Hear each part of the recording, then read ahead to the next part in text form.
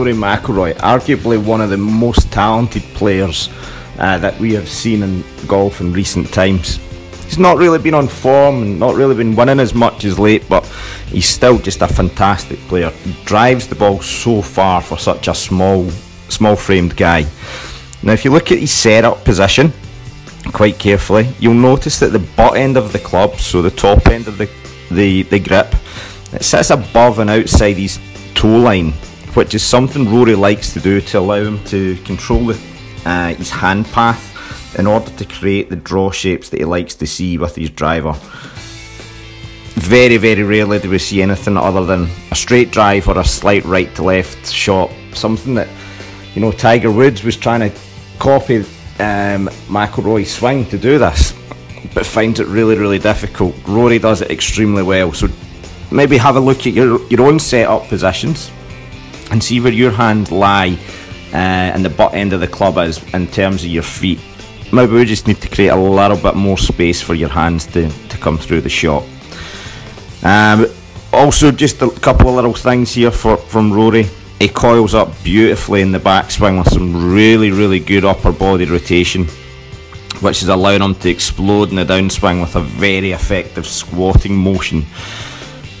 What a lot of people don't know, and now and probably more so in history, the ground is a really, really good platform for you to use as for force and power in the swing.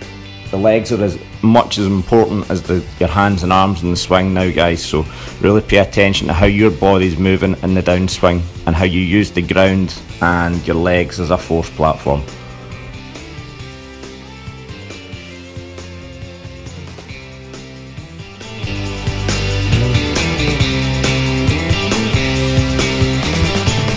Current world number one, Justin Rose. What a fantastic setup.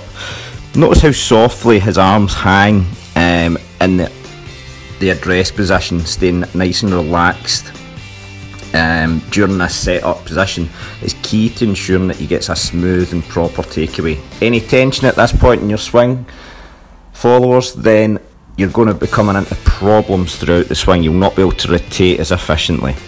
Now from the top of the backswing, we do see Justin's right elbow move downwards towards his right hip, helping him shallow the club out in the downswing.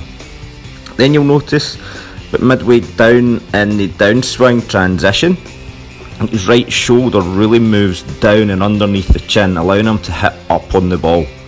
If you can replicate these moves, you'll start to see longer, straighter drives. As many golfers out there, what we tend to see is golf coaches, a lot of people will try and hit the ball really hard from the top of the swing. They get steep on it and they tend to swing out to in terms of the swing path. Have a look at Justin, probably one of the better drivers out there. Very rarely it's offline. Replicate these moves and I promise you it's going to be better.